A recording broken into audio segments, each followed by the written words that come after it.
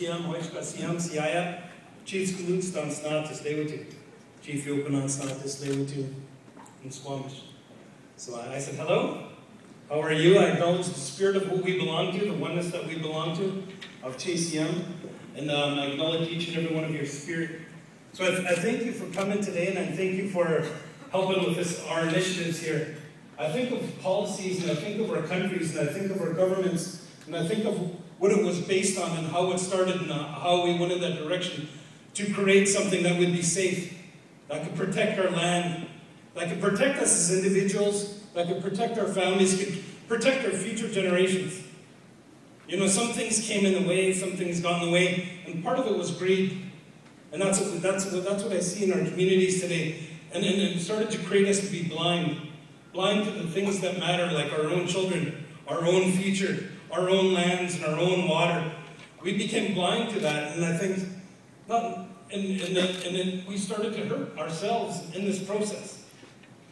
So I think of my grandfather and the message that he gave, Chief Dan George, about living a good life and what it is to be a human being. I was young when he was here, but he would talk about the fundamentals of humanity, of love, honor, respect, dignity, pride, passion, compassion, understanding, truth, and wisdom. All these things that are the fundamentals of any religious belief or any spiritual belief. The fundamentals of humanity. He would implore those to be instilled in us, to be taught in us, to carry ourselves in a good way. What that led into is how our government was based on, was to protect us.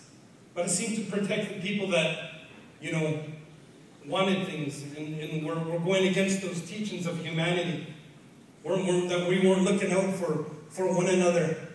He would talk about how it was when we used to live in our longhouses. That when we were raised in the longhouse, we had our families right next to one another. Like how it would be today, my family would be with my brother's family, with my brother's family, and we lived together. We'd known one another. We'd have a soulful connection with one another. And he would talk about how society is today. He said our longhouses would hold maybe 50 people.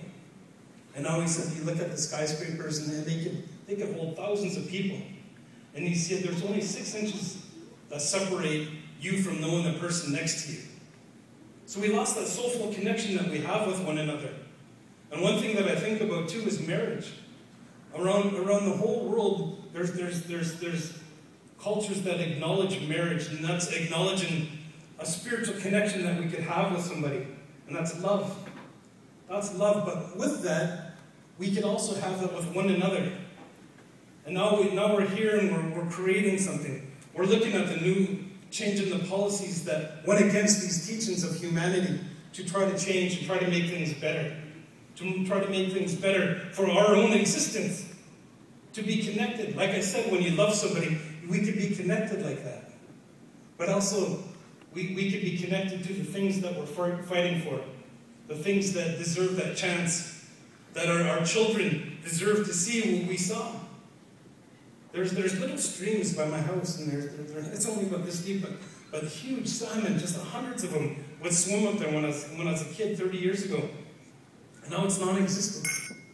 Our kids deserve that opportunity to see that and to be a part of that and to know that. And like me, myself, how my grandfather taught me, I learned to have a soulful connection with that, with those things that I'm surrounded by, our land and our water. Our story of creation, what I spoke about earlier, you know, it comes from the land. I said a man was transferred from a wolf into man, and that's the first Tislewitu person. And Tislewitu means people of the inlet, people of Burrard Inlet. And he said the man was lonely, and what he wanted was a wife or a companion. And so the man swam to the bottom of the ocean, and he got some sediment. And he came back up, and he put it on the ground, and Creator turned that into woman. We are directly connected to that water, and that's what I've been taught. All my life I had a boat, and I was always on the water, always connected to the water. I fished in the water, I played in the water, we swam in the water, scuba dived in the water, just a really beautiful connection. And you yourself know what it's like when we have a shower and we have a bath. Maybe when you're stressed out and you have a drink of water, or you're with the water. That's growing that yearnful spiritual connection that we all have in each and every one of us. We all have a spirit, and these elements ignite that. The element of that water ignites that. And what I was taught too is to have a spiritual connection with that water. A spiritual connection with that water, because that's where I come from. That's where my ancestors come from.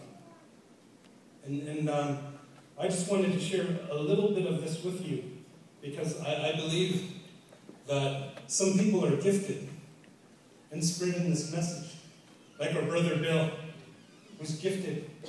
And my grandfather did different things and honored different people for the position like what Bill has. He honored them because their voice was a gift. He said that when we believe in something of everything that who we are mentally, emotionally, and physically, when we believe in it so much, our spirit goes to work and makes our goals and our dreams a reality, makes our path to our goal easier. And sometimes some people have a big spirit and they can connect with a lot of people. And that's what we see Bill doing, my brother here, connecting with a lot of people, bringing a voice to the people in the world that need a voice, that walk by that path, by those teachings of humanity and what I talked about love and honor and respect, and applying that to the lands that they live on. I loved it when he did that, my brother, when he connected the world and gave them a voice and said, let's show people that what they're missing out on. Let's show people that they can also have a spiritual love and connection with the elements that live around them like they do with their own children and the people that they love. So that was I want to honor you, brother, and I know you can come sit down again, but I want to honor you and call you up here. And I got a gift for you.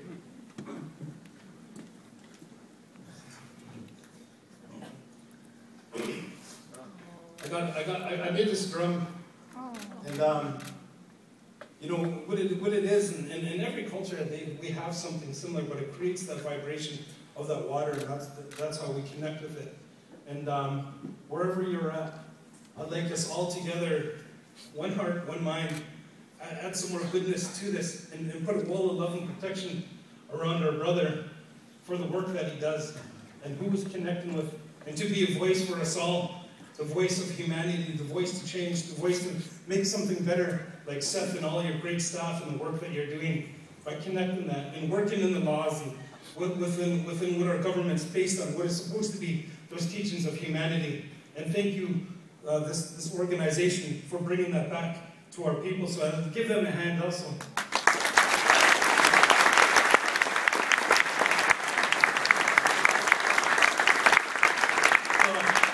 One heart, one mind.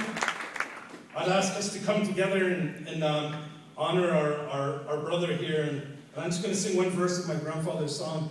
His name was Stilotston, and I was Chief Dan George. So I'm just going to sing one verse, and then I'm going to give the drum to our brother here. And I'm going to ask you to put prayers into this drum, so wherever he is, you know, us here in Vancouver have sent him some love and a big wall of love and protection. So.